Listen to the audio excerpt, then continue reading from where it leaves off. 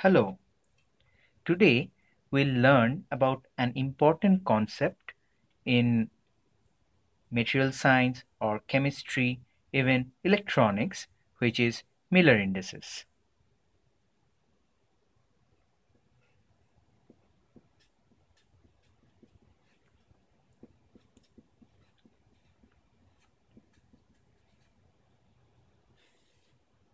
Now, for finding what are Miller indices, we first have to draw a simple unit cubic cell. We draw the x-axis, y-axis, and the z-axis. It's a right-handed coordinate system, as you can understand, that if you take a cross product of x to y, it will give z. Now, we draw a unit cube. A unit cube is a cube whose each side is of unit length in any unit dimensions. Now, let's define a plane which intersects the x-axis at this point 1, 0 and 0. The plane could be defined as something like by this blue color.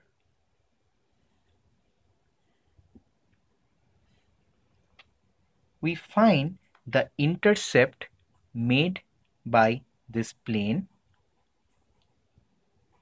on x-axis to be 1, on y-axis to be infinity.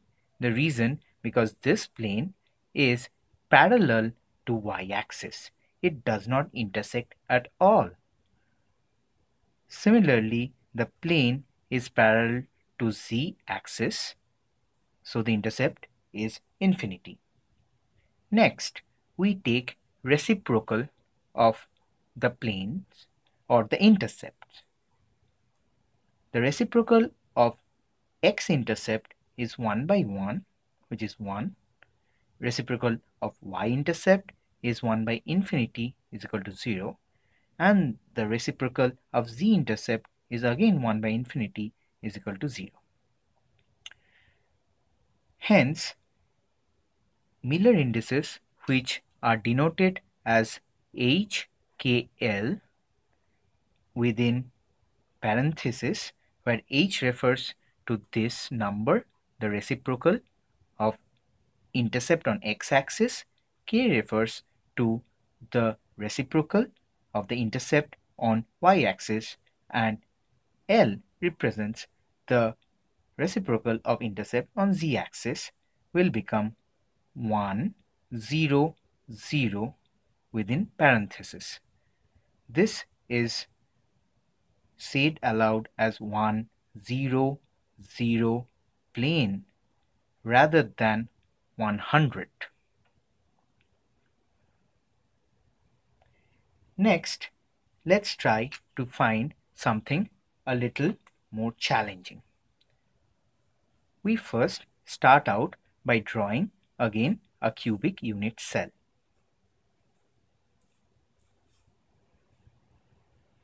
We take a plane which is a little different than parallel to any axis. Suppose the plane is intercepting the x-axis at a point 1/3, 0, 0, which is this point, because this is 1. It is intercepting the y-axis at a point 0, 2/3, 0. This is x, this is y, this is z. I should have labeled them before. And suppose the plane is intercepting the point on z-axis as 0, 0, 1. Now let's draw this plane. It is a triangular looking plane as we see here, and we can hatch it. The procedure to be followed here is similar. The x-intercept is 1/3. On y, the intercept is 2/3. On z, the intercept is 1. The reciprocal for x is reciprocal of 1/3 or 3. For y, reciprocal of 2 by 3, which is 3 by 2. And for z, it is 1. If we write these three numbers together as we did, it will become 3, 3 by 2 and 1. However, Miller indices have to be integers, so we multiply throughout by 2, which is the denominator, and we get 6, 3 and 2 as the three numbers as the reciprocals of intercepts. We put them inside parentheses to say this plane is denoted as 6, 3, 2 plane. We got the example of 100 plane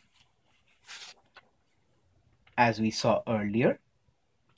However, what would happen if a plane was to become such that it intercepts the y-axis at y is equal to 1, or point is 0, 1, 0, and it is parallel to x-axis, this is the plane, and it is parallel to z-axis. Similarly, the x-intercept here will be infinity, the y-intercept here will be 1, and the z-intercept here will be again infinity. Taking the reciprocal, we have h as 0, k as 1, and l as 0. The plane, as you can see from above, will become 0, 1, 0 plane as the Miller indices notation. However, 100 planes, 010 planes, and similarly 001 planes all could be written as a family of planes as within this curly bracket as 100 planes.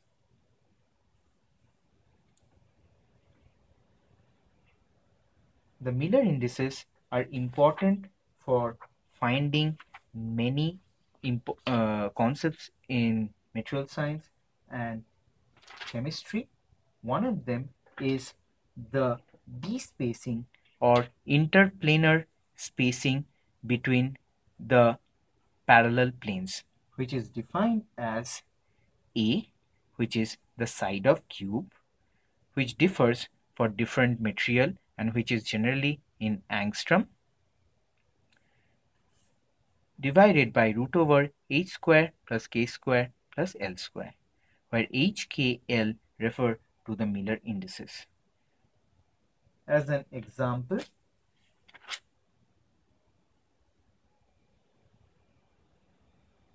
if we have a crystal structure whose side of the cube is 0.361 nanometer, the d spacing for 220 plane would become 0.361 divided by 2 square plus 2 square plus 0 square, which will be 0.128 nanometer.